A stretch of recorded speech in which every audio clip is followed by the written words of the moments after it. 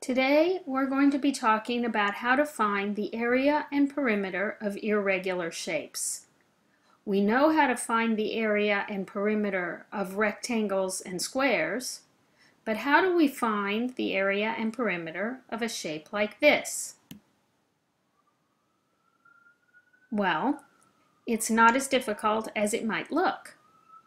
Let's start with the perimeter. To get the perimeter, we do the same thing that we do for a rectangle or a square. We just add up all the sides.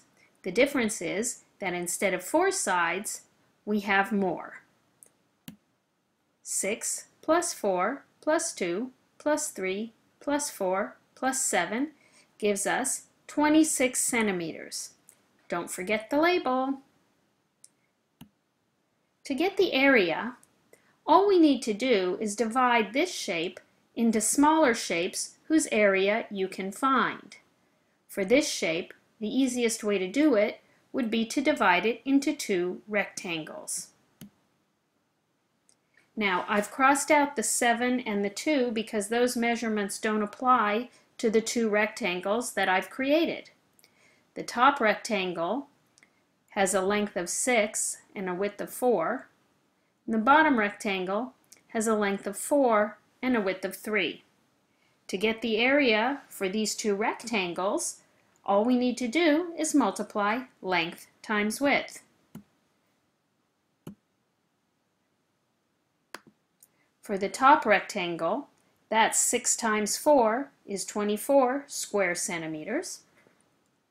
And for the bottom rectangle, that'll be 4 times 3 is 12 square centimeters. But we're not finished yet because we need to find the area of the whole shape. To do that, we need to add up our 2 smaller rectangles. So 24 square centimeters plus 12 equals 36 square centimeters. Sometimes you won't be able to divide the shape into 2 rectangles. You might have to divide it into 3 or 4. That's okay. Just get the total area for each smaller rectangle and add them all up. That's it.